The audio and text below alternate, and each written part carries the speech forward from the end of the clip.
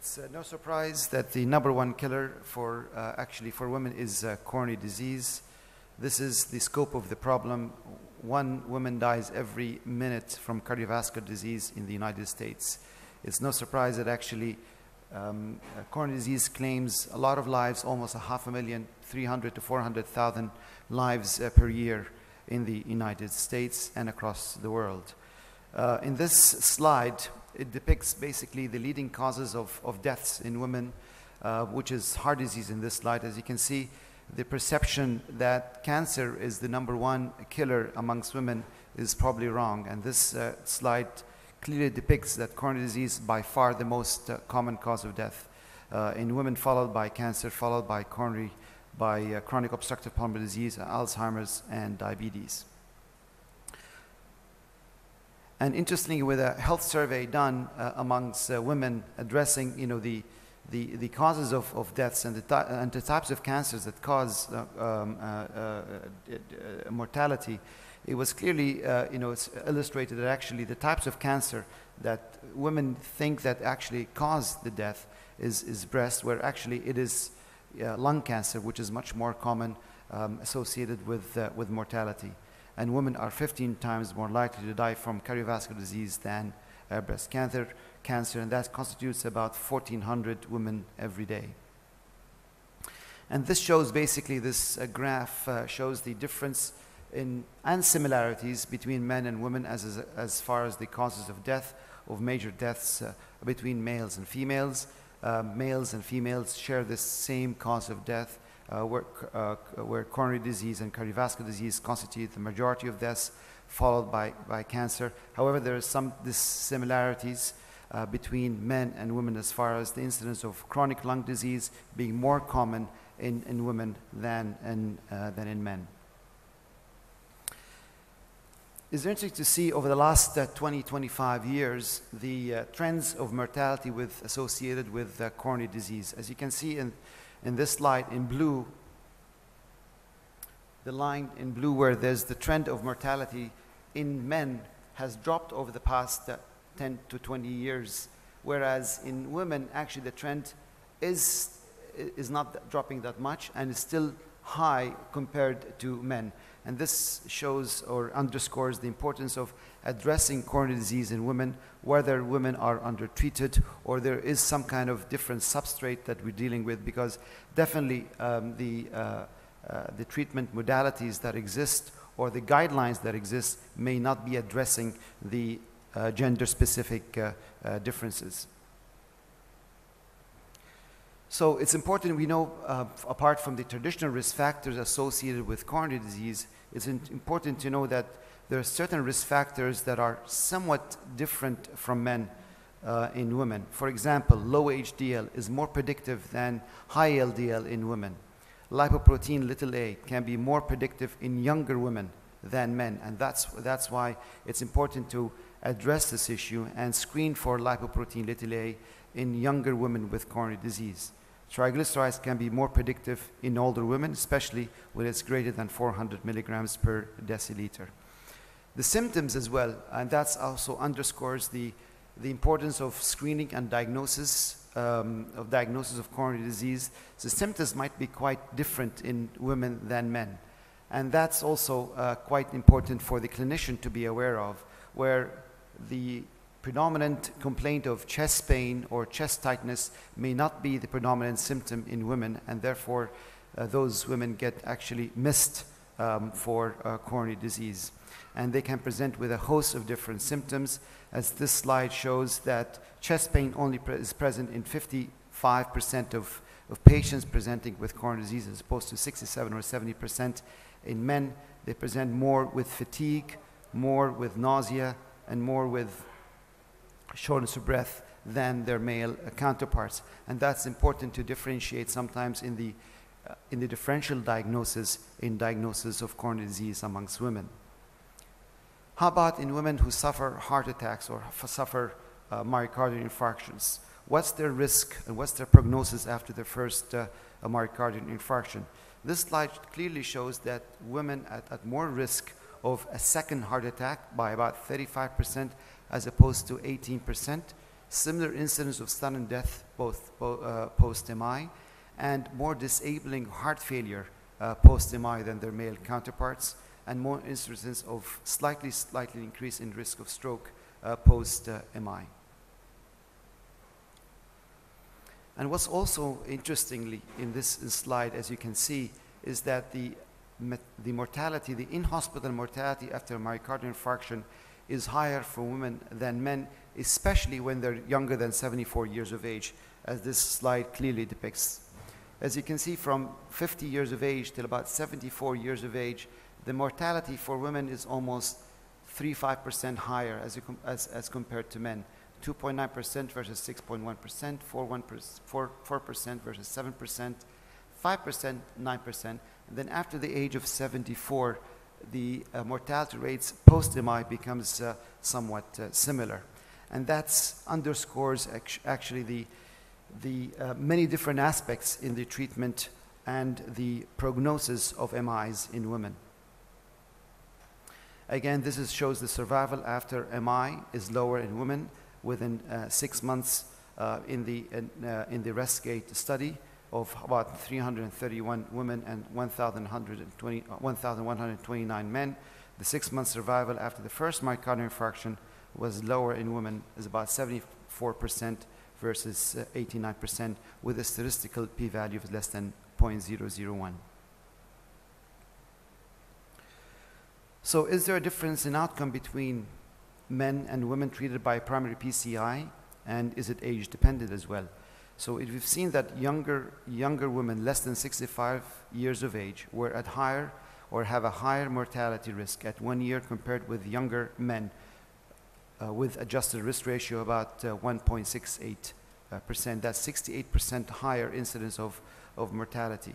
There was no difference in mortality risk between older women and older men, and younger women showed less obstructive coronary disease than younger men with a higher TIMI-3 flow and angiography. So we've all been taught in medical school and fellowships that the TIMI-3 flow is very important after coronary intervention or PCI, or after a stent is placed. But in women, this paradox exists. Despite good flow rates, despite good TIMI-3 flow after the angioplasty, yet women tend to do actually worse than men. So where is the problem here? Is there something that we're not addressing? And the Cadillac trial actually showed it, demonstrated it quite clearly, where the rate of TIMI-3 flow between men and women post-MI, post-intervention, was almost identical, 95% versus 97%. Yet the mortality was higher in women than men. It turns out actually the TIMI-3 flow was a very not sensitive predictor of reperfusion. As you can see from the Cadillac trial, which showed that actually the myocardial blush is more predictive of survival and more important to achieve than the actual TIMI-3 flow.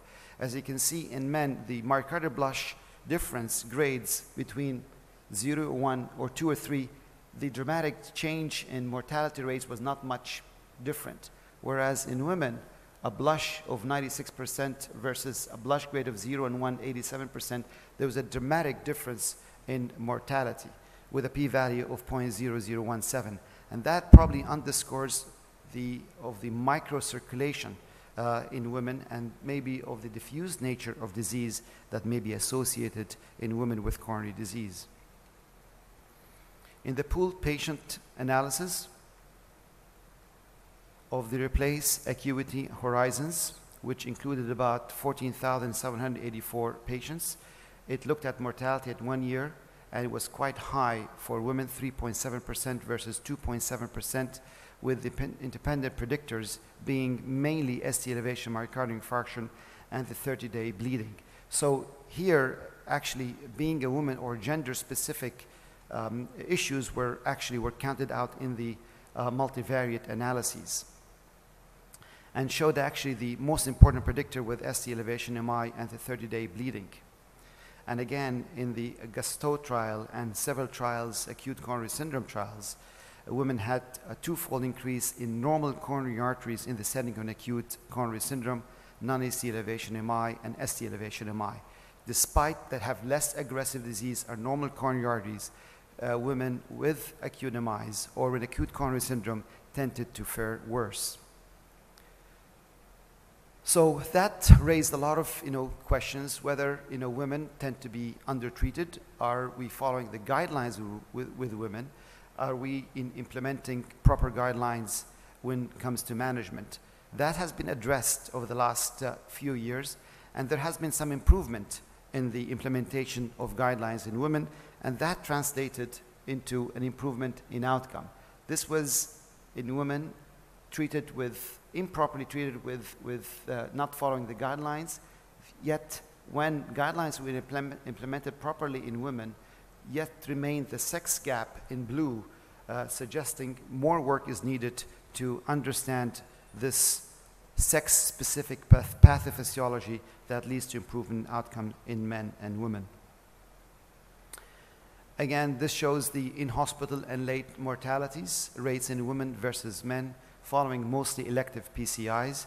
As you can see in this slide, the in-hospital mortality was quite higher in most of the studies, although women were underrepresented in these studies, between 20 and 35%, and that's normal for all studies, and these are the issues that we deal in trials where women are underrepresented, and that's why we don't fully understand the pathophysiology that goes on.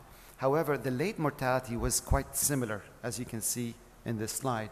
So the in-hospital mortality was quite high for women following elective PCI, whereas late mortality was different. So there was something acutely happening in women post-PCI.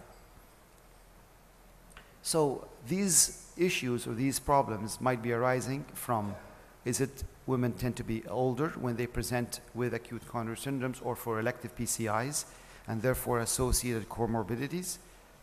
Do they have more diabetes and therefore more disease burden and therefore more restenosis? Do they have small coronary arteries and that result in restenosis? And as we know probably from the interventional cardiologists, women tend to have more distinct coronary tortuosities that make it quite difficult for equipment to track and delivery of the devices, and therefore vessels are more prone to dissections and therefore may not achieve an excellent result. Hemodynamics, as we know, women tend to have more heart failure with preserved ejection fraction as diastolic dysfunction and bleeding complications. As you can see in this slide, in the Cardiovascular Research Foundation, in patients coming in or women coming in with elective angioplasties, the incidence of diabetes in women was much higher than men. As you can see in this slide, 19% of men had diabetes versus 37% across most of age groups. So we know that the incidence of diabetes in women were definitely had higher incidence of diabetes in patients admitted with elective PCIs, as well as in the diabetics as well.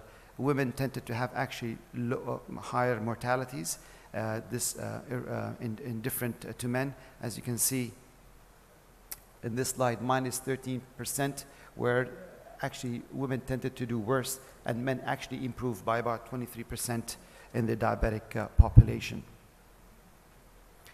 We also know, this has been shown in many different registries and trials, that women present with more unstable angina but less severe disease on angiography. We don't know the exact extent or the explanation behind that, but there are some speculation that this could be because of spasm, low hemoglobin, or microvascular dysfunction, or there's a specific entity of microvascular dysfunction in women or female pattern of heart disease. They present with more of angina after follow-up, after revascularization, despite similar rates of incomplete revascularization, so we don't know the reasons behind that. They undergo fewer repeat PTCAs because their symptoms post-PCI is not reliable, and they tend to have actually more heart failure, basically more diastolic dysfunction. And this, what I've mentioned in the past few slides, is basically the questions that we have, or the problems that we have with women undergoing PCI. And this slide clearly depicts the meta-analysis of vascular complications that occur in women versus men undergoing PCIs. And across the board of all trials, as you can see, the vascular complications is much higher in women than in men. And most of these vascular complications are related to bleeding. And also in the replace trial, you can see that actually the vascular complications were higher, 4.1% versus 1.9% in patient receiving heparin and a glycoprotein inhibitor. However, in patient receiving bivalirudin, the incidence was still higher, 1.6% versus 0.6%. Please, I don't have the timer here, so please tell me if I've run out of time. Therefore, the predictors in the replace trial was the fact that actually heparin and 2B3 inhibitors were associated with a high incidence of bleeding and age and CVA.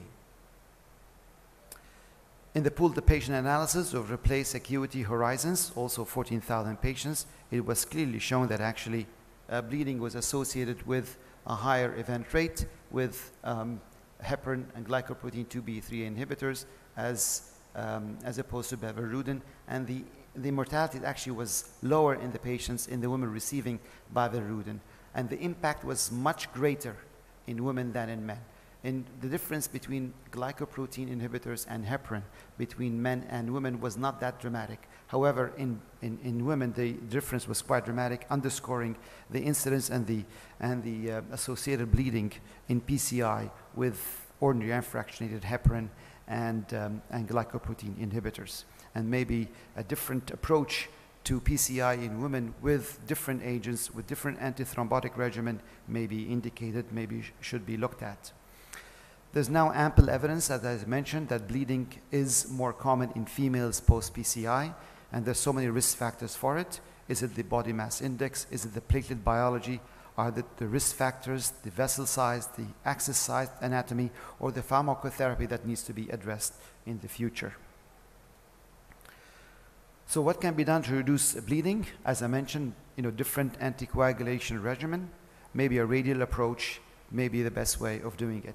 How about post-PCI? Is there a difference in outcome between men and women post-PCI and with regards to death and MI? As you can see from the old bare metal stents to the newer generation drug-eluting stents and the newer generation drug-eluting stents, we've made actually important strides of cumulative incidence of MACE, 12.8% with the bare metal stents, with the newer generation drug-eluting stents of about 9.2% of MACE. And the TLR actually was dramatically improved even with the newer generation drug-eluting stents. And the gender-based outcomes in the Taxus 5 or Taxus 4 trial showed that actually the dependent predictors of target vessel revascularization was mainly the presence of diabetes, the number of stents being used as well, and the body surface area to a certain extent, and the reference vessel diameter were independent predictors of target vessel revascularization. So, interesting as well, in this study showed that although this was a single center study that showed women actually did better with the Zion stent than the paclitaxel stent, indicating that maybe different agents may be playing a role in patients with coronary disease, specifically in women. For the sake of time, I'll skip some slides. I showed this slide, and this may give a chuckle actually to some of the audience or bring us, somewhat a laugh.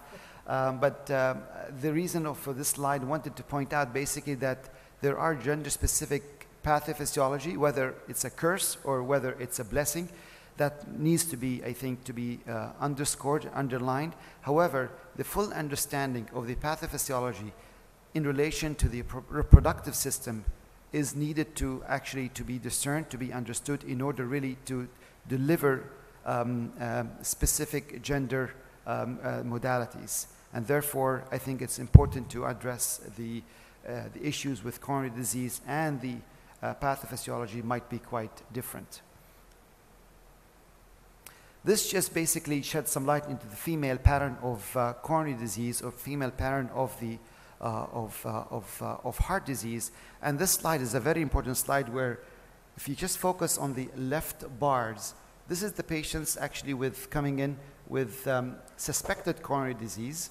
And these patients underwent coronary flow reserves measurement by the coronary flow Doppler wire. Just pay attention in this subset of patients who have actually coronary disease, and in the white bar where actually had no coronary disease, irrespective of the angiogram that did not demonstrate any coronary disease, patients with a poor or a lower coronary flow reserve actually had a higher percentage of major adverse cardiovascular events, irrespective of the coronary disease status. And this slide depicts exactly what's going on in women. You can see in this angiogram there's actually no stenosis, whereas in the IVUS ultrasound this is a 3.1 millimeter and a 3.1 millimeter. However, there is diffuse atheroma in this patient subset, and that might be the reason why we see a reduction in the coronary flow reserve, despite that the angiogram is quite clean. And that what actually prompted the WISE study to delineate the female pattern of ischemic heart disease might be actually at play and should not be overlooked when addressing patients and women with coronary disease. Only 1 minute.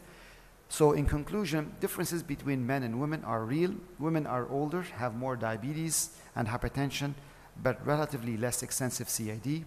In ACS and AMI, patients or women tend to do actually as good as their counterparts with PCI. Ischemic outcomes of women with acute coronary syndromes, including acute myocardial infarction, are not similar to those to men. Still, delays to treatment, implementation of guidelines need more insight into the implications of the microvascular dysfunction, and mortality is higher in younger age group. And women are more susceptible to bleeding and vascular complications, and causes likely related to smaller body size, a relative overdosing of unfractionated heparin, and the use of 2B3 inhibitors. And bivalirudin clearly offers benefit to this risk, high risk in this regard in this high risk population. Thank you.